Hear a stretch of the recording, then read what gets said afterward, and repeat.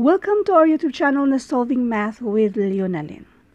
So, sasagutan natin ito na hindi natin i-reveal kung sinong nag-send sa atin or sinong nagtatanong at marami naman din silang nagtatanong. K is W and W equals n+2. If Z equals n squared plus 4n plus 4, then what is K? Wala siyang choices.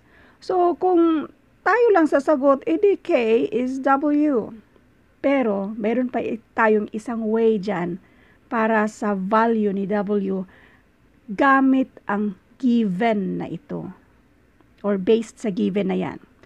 Pero, bago natin yan sagutan para sa mga first time pa sa channel ko, ito yung FB natin na huwag na kayong mag-PM dyan. Tambak na yan ang mga messages. Kung mayroon kayong concern, pwede kayo dito mag-message sa ating Leonalyn vlog, yung may 12K na likes.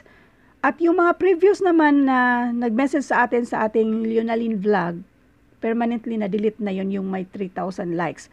Na-merge na siya dito sa isang Leonalyn vlog na 12K. So, pwede na kayong mag-message dito. Otherwise, pwede rin dito sa free reviewers managed by Leonalyn. Now, kung naghahanap kayo ng mga libreng printable na reviewers, pwede naman kayong pumunta dito direkta sa files, sa Philippine Civil Service Review for All. Nandyan lang yan. I-click nyo lang. Kung paano yung detalye mismo, ilalagay ko yung link sa description ng video ito. At ito naman yung iba pang mga FB groups na lagi natin tinatambayan. Pwede rin kayong pumunta sa files ng grupong ito. Now, anong meron dito? Ang K daw, i-rewrite natin, si K ay W. Tapos si W ay n+2. Si Z ay n squared plus 4n plus 4. Ito, pwede natin siyang i-factor out. Mayroon tayong dating mga videos, pwede niyong i-search, factoring, or kahit wala na tong word na factoring, basta meron lang tong trinomial, tapos idugtong lang yung Leonalyn para madaling ma-sort out yung dati na nating na-upload ba. Factoring, trinomial, tapos idugtong nyo yung Leonalyn. Mas magandang panoorin nyo rin yung dati nating na-upload regarding dito kung paano ito i-factor out. So anyway, madali lang naman. 4 lang naman yan siya. So maggawa tayo ng bahay-bahay para i-factor out natin yan siya. Mayroon tayong n squared. So, dalawang n magkadulo, sa pinakauna. Parehong positive, so, plus tayo. Next, 4 lang naman yan siya. So, this is 2 at 2. Kung i-multiply mo yan, itong dalawang binomials na yan, ang sagot ay n squared plus 4n plus 4.